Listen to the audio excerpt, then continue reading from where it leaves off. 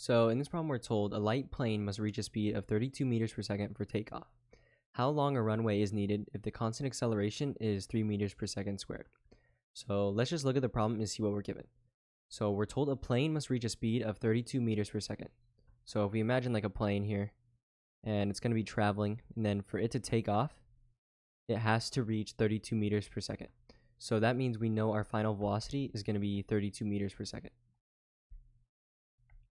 So we're given final velocity. What else are we given? So we know the plane has to reach 32 meters per second to take off.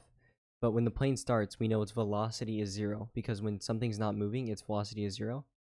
So we know that its initial velocity, v sub 0, is going to be 0 meters per second squared, or just meters per second. And then we also know acceleration is 3 meters per second squared.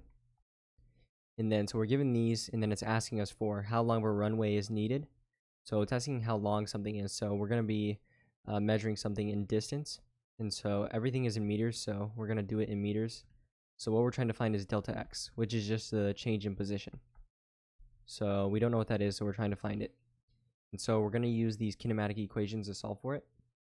So what we're going to want to do is plug in these values into one of these equations, and we'll find delta x. So let's decide which equation to use. So if we look at all of these, the first three, we see that all of these require time to solve. And so we're not given time, so we're not going to use any of the ones that require time. So the only one that we can use is this one. And we can see that all of our variables line up. We have all the variables to solve for delta x. So let's go ahead and do it. So v squared, we know v is 32. So it's going to be 32 squared equals v sub 0, which is 0 squared, and 0 squared is just 0, plus 2 times a, which is 3 times delta x. And so I'm just going to multiply this. It's going to become 6 times delta x, and then I'm just going to get rid of the 0.